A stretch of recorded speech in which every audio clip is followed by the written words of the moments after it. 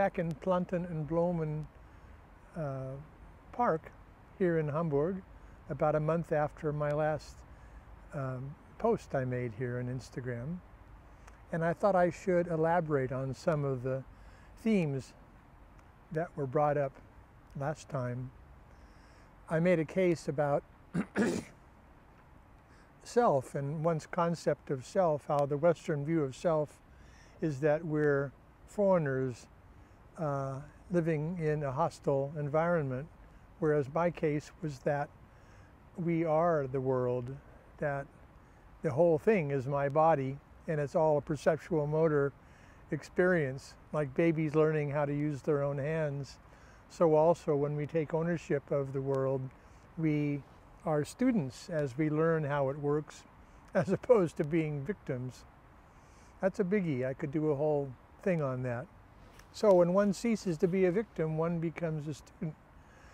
And how does one cease to be a victim? One way is to feel good about yourself. I find that if I blame people for things, thinking they should be different or know better, that in one instance I may experience pain because of them, but in that instance I am sort of their victim because I judge them. So I'm saying life shouldn't be the way it is. Well, it's the way it is. It doesn't mean it can't change.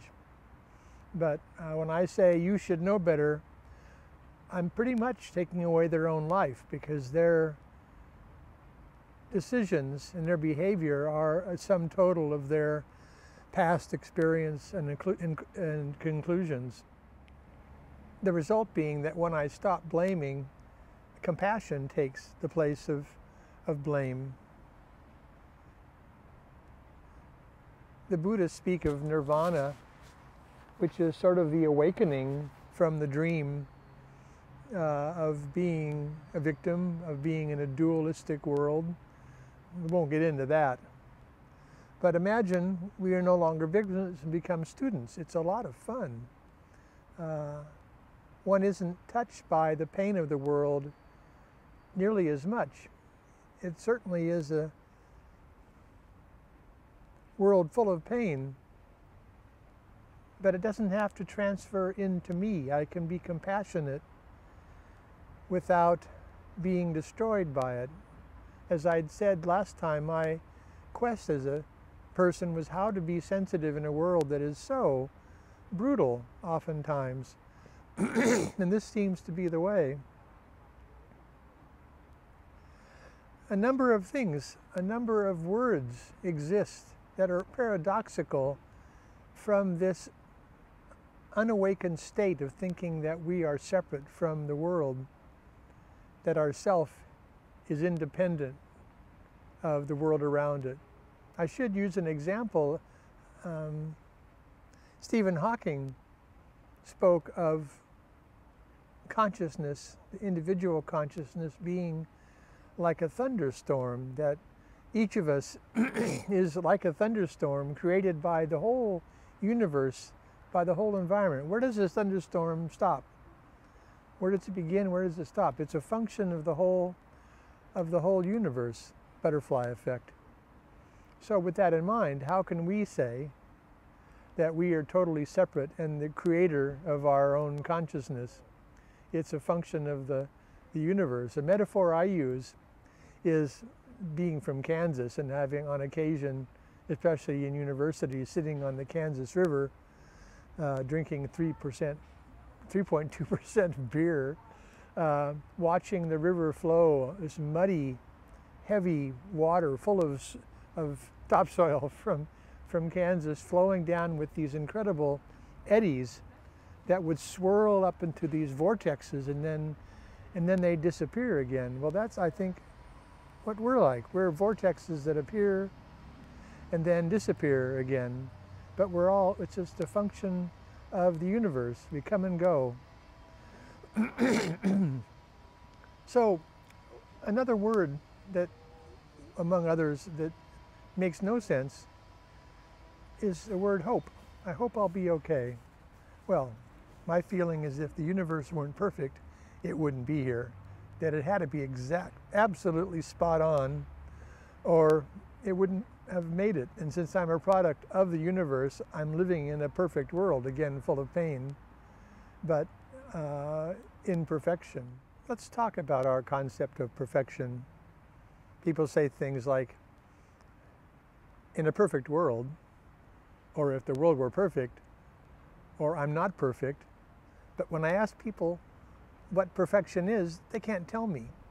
So they talk about not being perfect with absolutely no idea of what perfection is. Well, my feeling is that perfection is an imperfection, is a function of language where our metaphor for something is not the reality.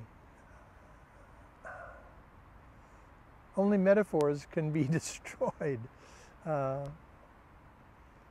Only names can be destroyed. Playing a piece perfectly. Mstislav Rostropovich, the Russian cellist, in his 70s, finally decided he could play Bach suites in public. How good do you have to be? And that's, then good, bad, boy, that's another one. These dualistic words. People speak in terms of perfection related to making mistakes, being mistaken, to err and stray like lost sheep they speak of in the Old Testament, I think. Or is it, I don't know, I'm not Christian, but I used to be a long time ago. I graduated. To err, in sheep terms, is to wander around looking for grass. And you come up to something, and it's not grass. Well, that's erring. But every now and then, it is grass. So then you are rewarded for the search. So to err, to make a mistake, is to be in a process of discovery. If you don't make mistakes, you don't go anywhere. But a lot of people don't go anywhere. But why do people do that? I think it has to do with our culture, which intrinsically states that if you're a good boy or girl, we'll accept you. If you aren't, you'll be rejected, you'll be shunned. So to be loved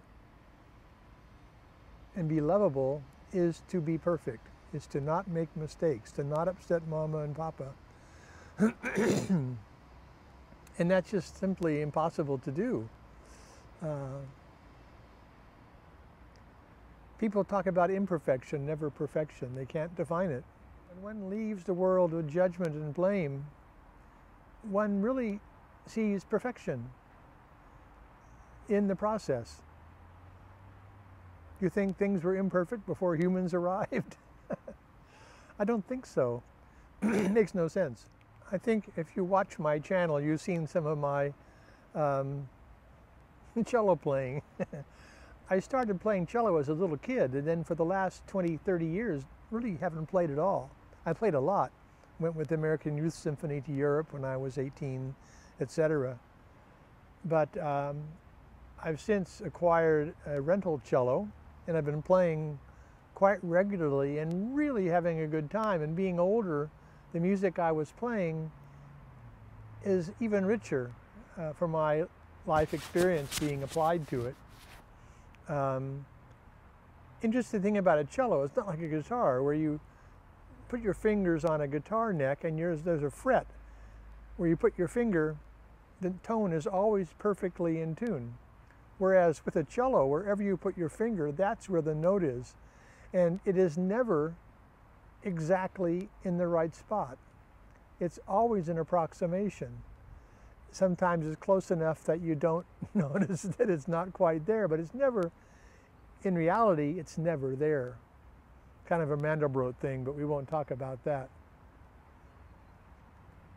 So to allow myself to be in a state of constant erring and making mistakes, but really enjoying it, is absolutely a gas. And to even risk playing in public and being judged and criticized for not being perfect. How dare you play in public? But it's so much fun because it's a discovery, and sometimes you get it. What's interesting too is that I can't tell you if there's a C, say, where is C on this fretboard, fingerboard? I couldn't tell you, but I can close my eyes and sit with the cello and find it. It's amazing. Now, I didn't do that. This Adavar called Philip didn't do it. The left side of my brain has no clue, but my right side seems to be connected to the rest of my body, the universe. Discovery and creation are painful because you don't quite know where you are, but you are in a state of wonder. What is it? Is the question. There's an old Anglican hymn where the refrain goes, "And let us not be confounded." And that has to do with things that go bump in the night that may scare you. If I don't know what it is, it could hurt me. So what is it? If you're a fearful person, what is it? You don't want to be in those situations where you're asking what something is, because your assumption is that there's something out there to get you if you think you live in this hostile, uncaring world. But if you're more secure in yourself, what is it becomes a question unanswered. It's a curiosity. What is it? It's a state of wonder. So wonder versus confoundment, wonder versus fear. Fear and love. I read a book a lifetime ago called Love is Letting Go of Fear by Jerry Jampolsky, who I later met. He did a thing called The Course in Miracles, which has a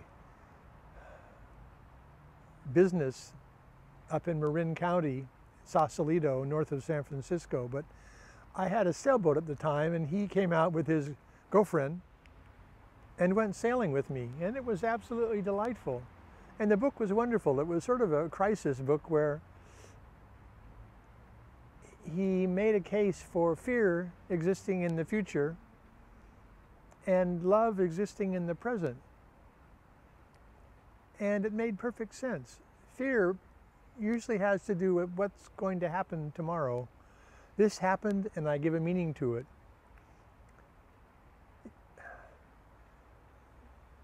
I think 10% of what happens in the world just happens, and 90% is what I make of it. It's what I do with it that determines my life. My father said something similar. It's not what happens to you, it's what you do with it that determines who you are. And you can take either path. Well, I tend to see the world to be in my favor. I would say I'm pronoid, where I think paranoid is where you think everything's out to get you in hidden ways, and I feel that everything's out in pronoia. Everything is in hidden ways out to help me do what I want to do. And if I don't get it, I get something better. And it's been the case. Next time you're unhappy or afraid, ask yourself why. And I think you'll discover there's nothing there to make you feel that way. When you turn on the light at the top of the basement stairs, you'll see there's nothing down there. But the fact that you were afraid kept you from going down. But when you expose fear by asking its name, what is your name? Fear, come over here, fear. Usually there's an interesting and actually a good message that it has, but it's been yelling at you for so long and you've been ignoring it for so long that you've given it a horrible face, imagining what it is. My metaphor would be when I have a fear, is to invite it to come sit by the fire with me, and I'll give it a bath and wrap it in a nice blanket and put it in my arms, and I'll say, what is it you wish to tell me? And really beneath every fear, there is something wonderful that I haven't allowed myself to experience because I gave fear the responsibility of keeping it from me. And then it's a wonderful message. And then I can incorporate that in my life without the fear part, but the gift part. I'm not sure this is related, but Freud said beneath every fear lies a desire that it can't, no, beneath every desire lies a fear that it can't be realized. So there's nothing, well, one of the worst things is to have a desire and know you can't have it. And the way people deal with that is to not have the desire, to not admit to it, even though it's still hiding in there somewhere. And the more we deny in ourselves, the less we are. In my last little speech with you, I said that my uncle on his deathbed said that he was a collection of his loves. Well, if you aren't allowed to love anything, who are you? Let me show you a little bit more of where I'm sitting. It's really quite nice.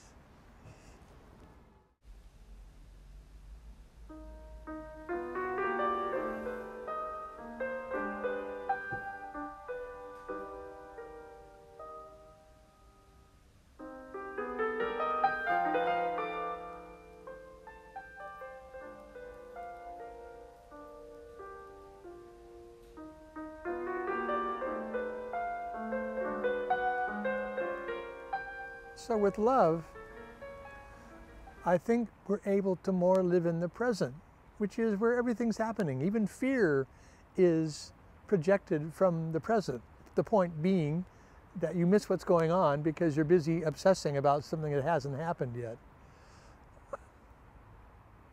And to take each moment and keep it clean. To monitor yourself and not think in terms of a timeline. I'll be happy tomorrow, or be happy now. And how does one do that? And I think it has to do with not seeking outcomes. I mean, can you clean a toilet in a joyful way? Can you find some place that feels good? Mama said, make it fun because it's much easier to do. And I even remember her cleaning the bathroom singing. Go figure.